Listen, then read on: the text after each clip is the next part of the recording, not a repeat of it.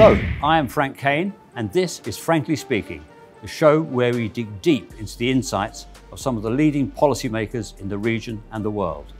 Today, I am joined via Zoom from Riyadh by Joseph McMonigle, Secretary General of the International Energy Forum, the biggest global organization of energy ministers, and a key part of the international dialogue in the vital energy business. Mr. McMonigle, welcome to Frankly Speaking. Thanks, Frank. It's great to be with you. It's a pleasure to have you. Let me go straight to the heart of the matter. You are in Saudi Arabia. We are all in the Middle East. This is the center of the global hydrocarbon industry. But recently and increasingly, oil and gas have fallen out of favor with a number of people in the world, with environmentalists, with investors, with governments. Some governments are looking to impose restrictions on the use of petrol engines and other environmental emissions. Tell me, frankly speaking, are we in the wrong business? Well, thanks for that.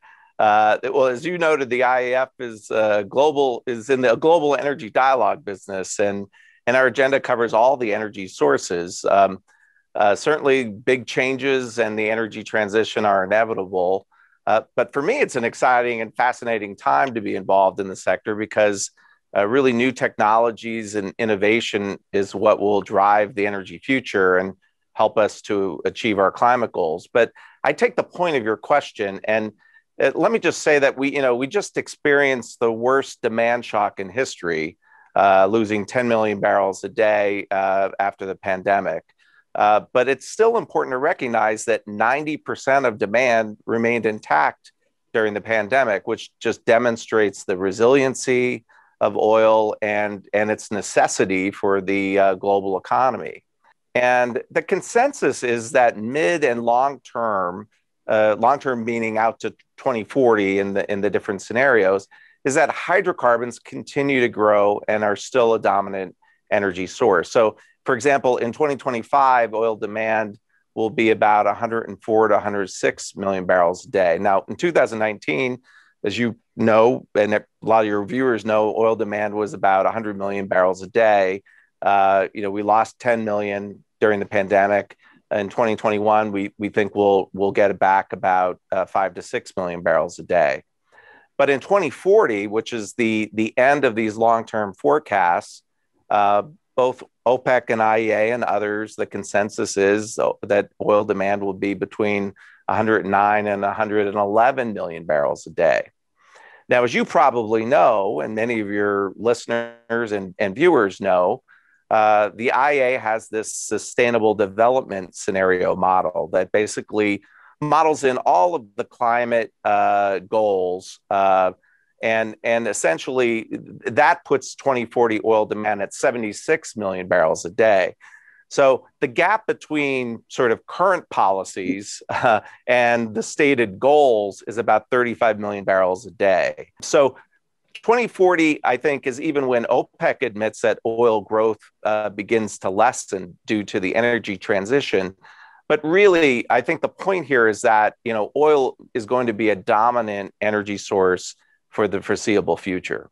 So the IEF doesn't have a view on peak oil then, or do you pull together all the other views on peak oil and reach your own kind of independent assessment? What's your take on when we hit peak oil, peak demand?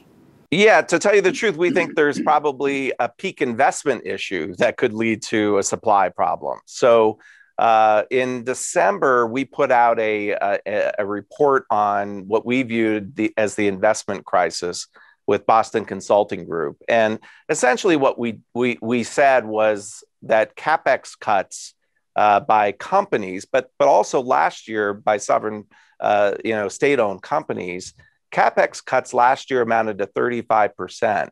And this year, they're forecast to be between 20 and 30%. Although I will note that the state-owned companies have now started, reinvesting in new upstream development and continuing some projects that they had canceled in the middle of the pandemic. But going back to the energy company CapEx cuts, it's a big problem. Since producing oil and gas wells decline over time, slashing investment in new production locks in this lower total supply. So it won't be long before lower supply collides with surging demand. And of course, the result, is higher prices and more volatility. And that's not good for consumers, the global economy, for governments, and even for the energy transition. And so our report estimated that industry needs investment to rise by about 25% from 2020 levels for the next 3 years in order to stave off these higher prices and volatility. Okay, I was going to ask you this question later, but I'll ask it now as it seems appropriate here. Some analysts are talking about a forthcoming super cycle in oil prices because primarily of this lack of investment that you describe. And some have suggested an oil price of $100 per barrel. What do you think? What does the IEF think will be the oil price on December the 31st at the end of this year? Well, I'm not in the oil price forecasting business. I will say that currently, I think prices where they are currently are not really ahead of fundamentals. I mean, maybe there's some reflation trade. Certainly there's some optimism, I think, about the vaccine rollout and some generating demand that might happen. But I'll just say this in terms of prices: if we're in a full recovery at the end of the year from the pandemic, I think you're going to see demand be stronger and faster than even forecasted. And so if you combine that with what I just said about the investment crisis, I think the outlook for higher oil prices is quite good. Now, I don't think that OPEC and the producers here in the region are necessarily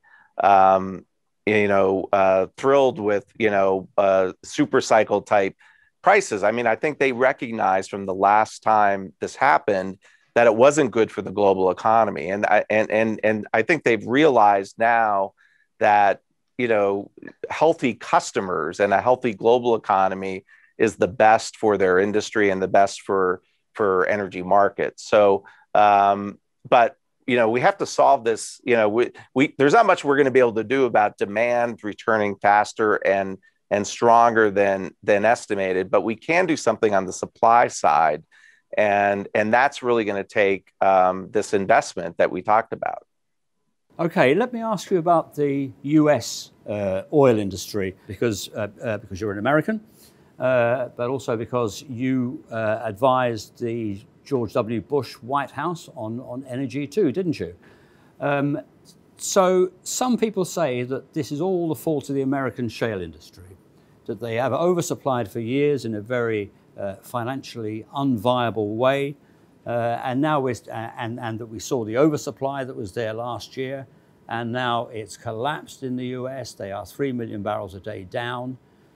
So tell me, can you make a sensible defense of America's profligacy in oil?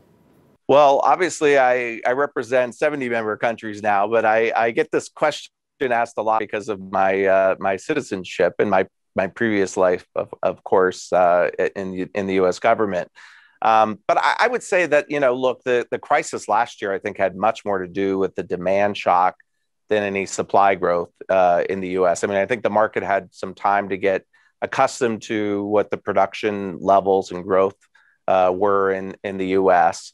But because of the pandemic, U.S. production quickly started to respond to market forces and adapt. And so, as you point out, we've seen a drop in U.S. production at the record high of 13 million barrels a day to 11 million barrels a day, which is about a 2 million barrel a day drop. But of course, the demand hit, as we said previously, was 10 million barrels a day. So I don't think you could put this on the doorstep of U.S. production. But at our Outlook symposium that we hosted with OPEC and IEA, we had a presentation from the CEO of Occidental Petroleum, Vicki Hullab, and Vicki, before she became CEO of Occidental, ran Occidental's Permian Basin operations, and she just said, look, it's going to take a long time before U.S. production gets back to that 13 million barrel a day level because of this lack of investment problem, that you really do need consistent investment, especially in the shale sector, which is a little different from the geology in other parts of the world. You have to, the wells get depleted 70% in the first year. So in order to maintain current levels of production, let alone growth, you have to constantly be drilling and investing. And that's just not happening in the US now. Let's stay in the US for a moment, because of course we're seeing some tragic scenes in the West, in Texas in particular. And Vicki Hollub, she seemed to cast some of the responsibility for this onto the renewable industry, the renewable energy industry. What's your view on that? Do you think that the rush for renewables has been responsible for any of the problems we've seen in Texas? Well, I think I think since we saw since the storm happened, we've seen a lot of hot takes, I think, on both sides of the aisle on this. I mean, certainly, renewable demand, renewable energy was affected, but as we've seen also, natural gas generation was also affected as well. I think it's a lot more complicated than just pointing at one or two fuel sources. The other thing that I don't think a lot of people internationally know, I think in the U.S. it's fairly well known that Texas has its own grid that's isolated from the rest of the U.S. grid, and in other parts of the country, you're able to bring power in from other areas to sort of ride out conditions like this. One thing that Vicki pointed out yesterday, that this is like 100-year type of event that happened, and so even if Texas did have connections to outside of the grid, the whole region, huge swaths of the United States were in this very severe winter situation. So I'm not sure having interconnections to other parts of the Southwest would have necessarily helped here. But I do think this, it's worth pointing out, that I think we have to be very careful about severe weather now. And I think we're seeing it all over the world, not just in the United States. I know it gets pointed out with, forest fires in California, and obviously in Australia, the fires there. But the Texas regulator that was responsible for keeping, the power going, basically they had done all sorts of game planning for certain events, and they had a severe weather scenario.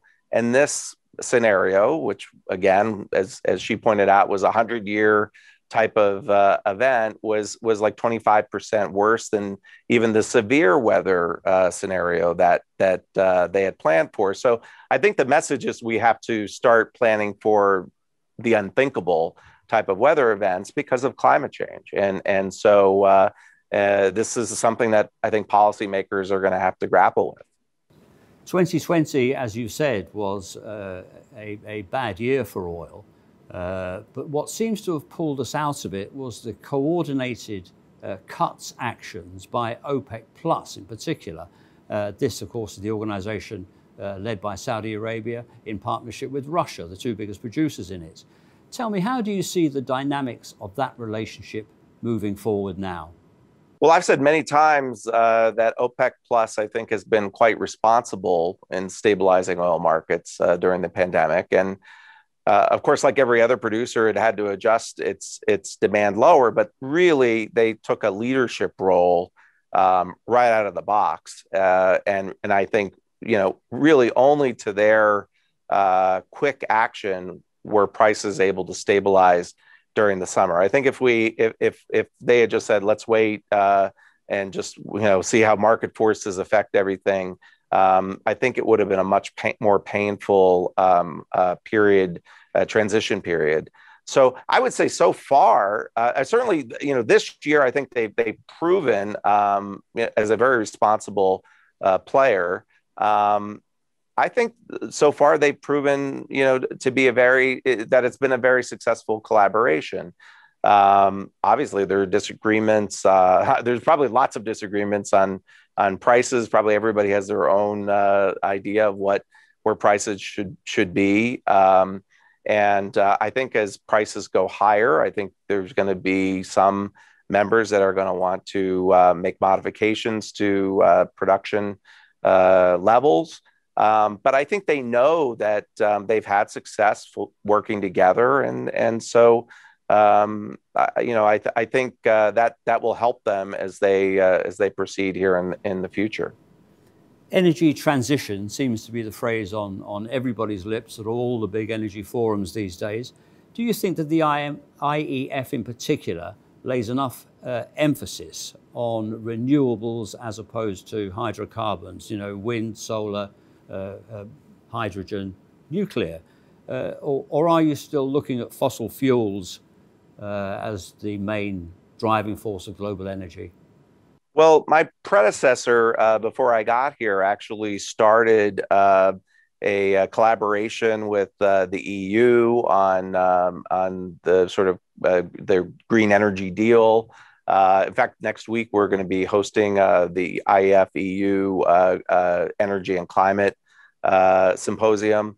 And he also hosted the first ever collaboration between the IEF and IRENA. Now, the IEF was founded as a forum for producer countries and consuming countries, really mainly OPEC and the IEA, so OECD countries of the IEA. So literally producing and consuming countries to get together and talk, because they didn't have any kind of forum to get together and talk. Since then, we've grown to 70 member countries, more members than both of those organizations combined. And so we have a much more diverse membership. And so our agenda has expanded outside of just fossil fuels. And we're very involved in the energy transition, what's the role of natural gas, and obviously paying very close attention to renewables. And so I think, on a global stage, I think renewables are certainly getting a lot of attention, and certainly the momentum initially was because of climate imperatives, but really now I think it's being fueled by attractive economics. I mean, just look at in the UAE, it's that's one of the leaders in renewable energy investment and power deployment in the Gulf. IRENA, the International Renewable Energy Agency, is headquartered in Abu Dhabi. Right here in Saudi Arabia, they've announced a $10 billion investment in renewable power and have set a goal for half of their electricity to come from clean energy. So I think there's more opportunities to deploy and invest in renewables, and we encourage it for sure. At the same time, I think it's important to recognize that wind and solar energy alone can't really help us meet our climate goals. Yeah, we really need to shift now by governments and industry to invest more in clean energy R&D, technology, and innovation, with a goal to reduce greenhouse gas emissions. You may recall, I know, Frank, you follow the IEA and all the reports they do, and they really do terrific studies and reports. And last fall, they came out with the IEA annual technology report. And it was really significant because it really signified, I think, for the first time for policymakers, that half of the technologies that are needed for us to meet our climate goals are not even invented or envisioned yet.